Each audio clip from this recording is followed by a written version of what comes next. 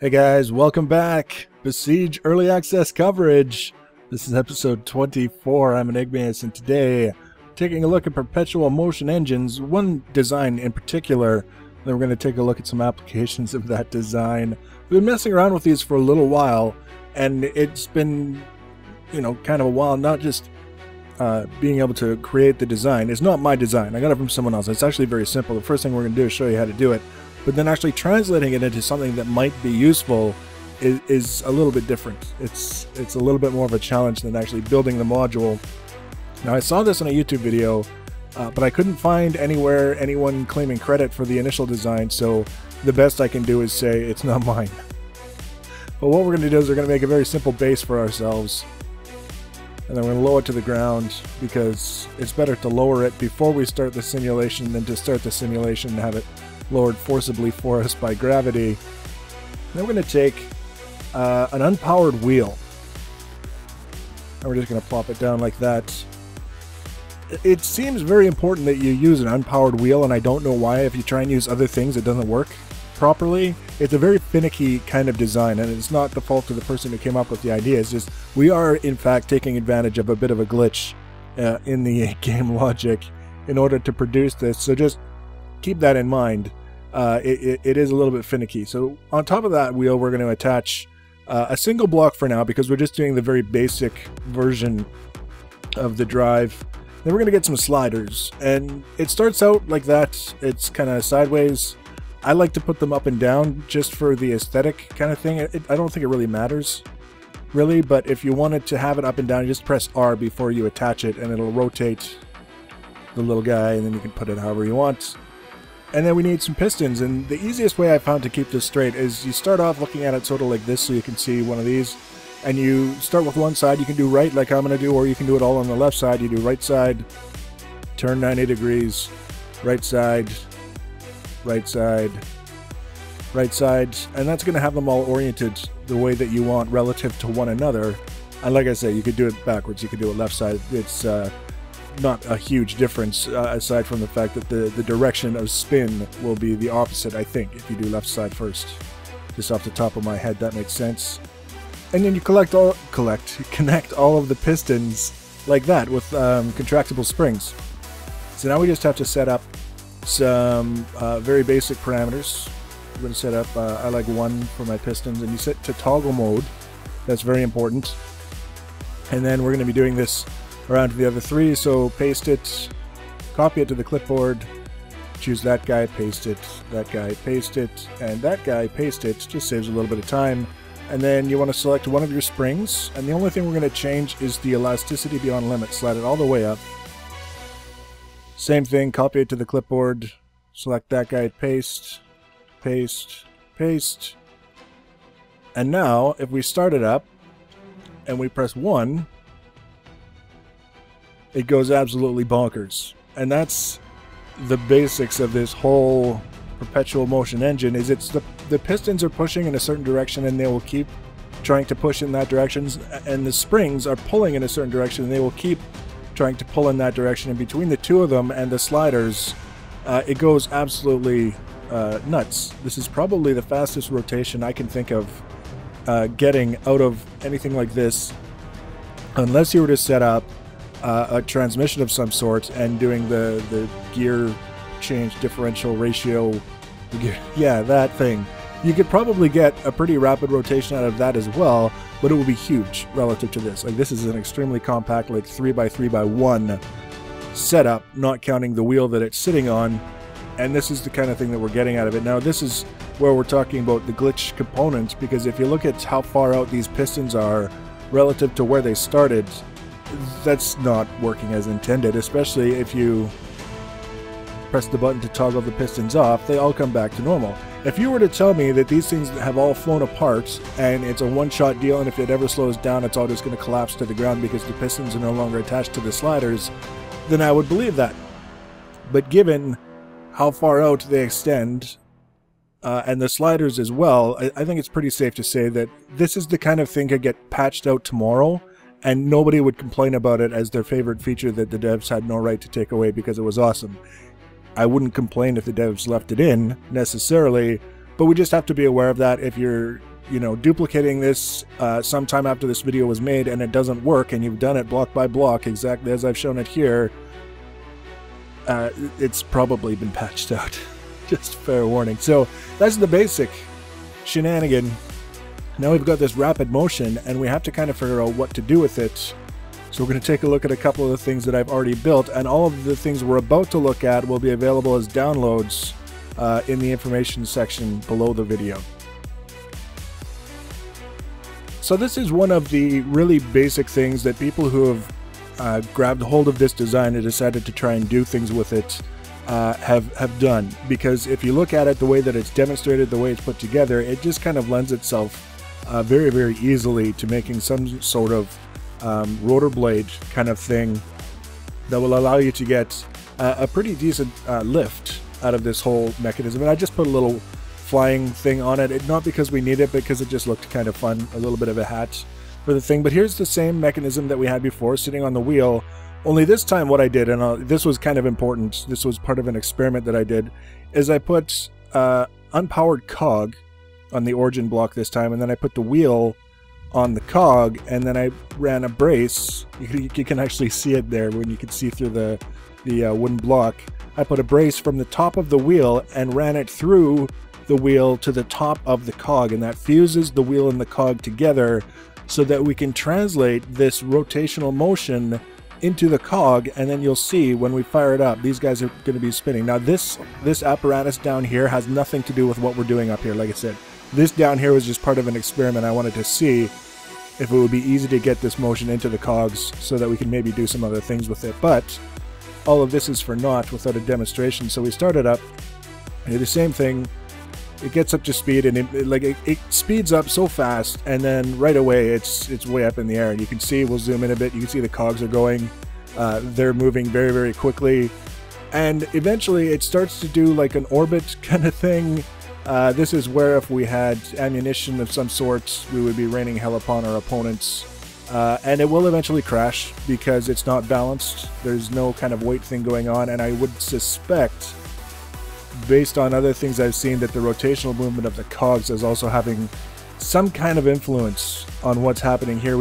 I've done this a few times to make sure that the thing worked, and I've always been kind of hopeful that we would hit the sheep on the way down, but I'm not sure if we will. I think usually we're a little bit too far out, or at least in the past tests that's been the case. Yeah, we just kind of missed it. We wrecked it, and then it stops. Basically slows down. As soon as it starts hitting the ground, if it doesn't fly apart on its own, it'll come to almost a stop, and then you can just press the button and stop it again. So that's just a little do-jobber that you can mess around with. Very, very finicky, I've noticed with this. You can do an identical setup without the cogs on the origin block, set everything up, and it'll work, and then you can come back and do something pretty much in your own mind exactly the same, and it won't. So that's why I'm using this one, is because I know it would work, and that's why I'm giving you the download, not because it's useful, but you can play around with it, and at least you'll know that this one will work. If you're having a hard time assembling your own flying doojobby, it doesn't come up to speed as fast as you would expect, I don't know what to tell you, because it's really inconsistent on my end as well. I just don't know exactly what needs to be changed to make it work every single time, but this one will work every time. This design seems to be pretty good. Alright, now this monstrosity is something that I spent a lot of time on tweaking, moving things around, trying to come up with different ideas to make it work. It still doesn't work, but I kept it and I'm showing it to you guys so that you can see kind of firsthand what's happening, instead of me just telling you, oh, it doesn't work so well for that. You'll kind of get an idea of what I was doing, and then if you have some ideas of your own, this will be the second download link available in the information section below the video. You can download it and try it on your own.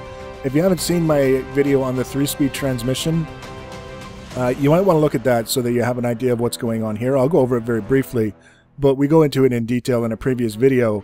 This is kind of a culmination of a lot of different things that I've done. We've got the Perpetual motion engine, the 3-speed transmission, the giant wheels from the hamster cage.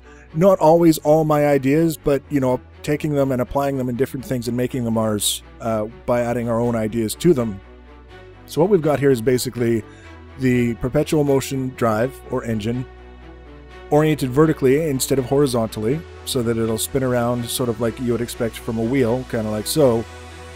connected to the wooden wheel, just like it was in what we had set up before, and the cog, and then the cogs here, just like we had in the last one, flying around. And then we connect to this cog on the other side, and then we have our powered cog here, and this is what's going to allow us to change the speed of the rotation, theoretically. In the video where I did the 3-speed transmission, we connected directly to the origin block or the wooden block or whatever was here in the middle of all these cogs.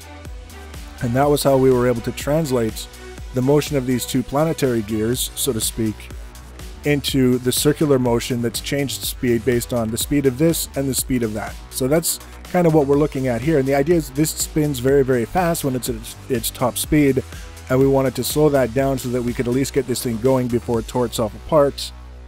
That was a theory. Let's take a look at what happens. You can see it's kind of a little bit wobbly, and that's because we've got it on these new high friction pads. And these are as much to give it a little bit of a lift from the middle and intentionally make it wobbly as to give it a little bit of grip as it's trying to theoretically roll around. And I push the button to start up the machine, and it's trying real hard. You can see it's trying very, very hard to make this work. And even if we give some speed to the cog over here to let this thing spin up a little bit faster because there's less resistance, all the stuff that's going on, it's still not fast enough to really do anything that we wanted to do. I did try a number of different orientations. Instead of having the braces coming out from here out to these guys, I had some ballast blocks coming out and then the braces connected out to here, so it was a little bit more natural looking that way, and it still was the same outcome. And the reason why I wanted to show you this is because it illustrates that you can get the high speed but very low torque. It's kind of like a Dremel tool. It turns really, really fast when it's allowed to go up to high speed, but as soon as it meets resistance, it basically shuts right down. Something to be aware of in the design ideas category is that you're not going to be able to make this one engine turn tons and tons of things. I haven't tried stacking multiple engines on the same shaft, so to speak. If you think of it as a drive shaft running all the way along, and maybe where the perpetual drive motion is now or perpetual drive engine is now, have one or two more to the right of it, maybe that would help, or it could just be another big waste of time. But like I say, this will be the number 2 option in the list of downloads available in the information section below the video. We're going to move on to something a little bit more successful. Not completely successful, but a little bit better.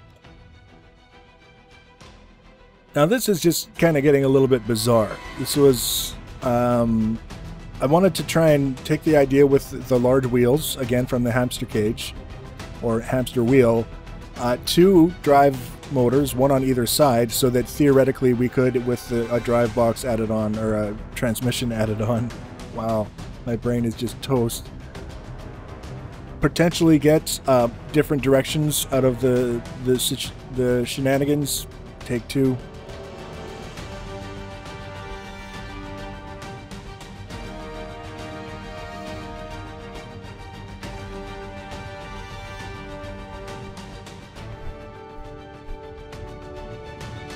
Now this one is just bizarre. It kind of came out as an idea, and then it changed and it modified itself practically, and it ended up being this, which is just so strange.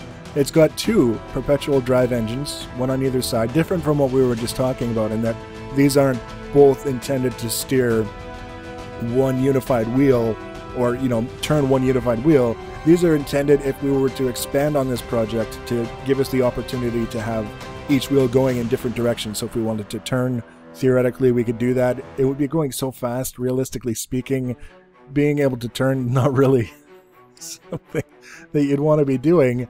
But one of the issues that I had is the same as the issue that we were having in the previous attempt, is the lack of torque and actually getting these wheels up to speed. So what I decided to do was maybe I would come up with a launcher, so to speak, that would hold the whole thing up in the air, so you could bring the drives up to speed and then lower it to the ground and just let it go. And because it's so far from one end to the other, everything that I tried just snapped. It just broke. There was nothing that I could do to stop it. So I said, okay, well, maybe what we could do is have something so that we can lower, as you see here, these wheels that would lift the large wheels off the ground, and then we could bring the motors up to speed, and then we could raise these back up again, just release the pistons so they come back up, and it would go.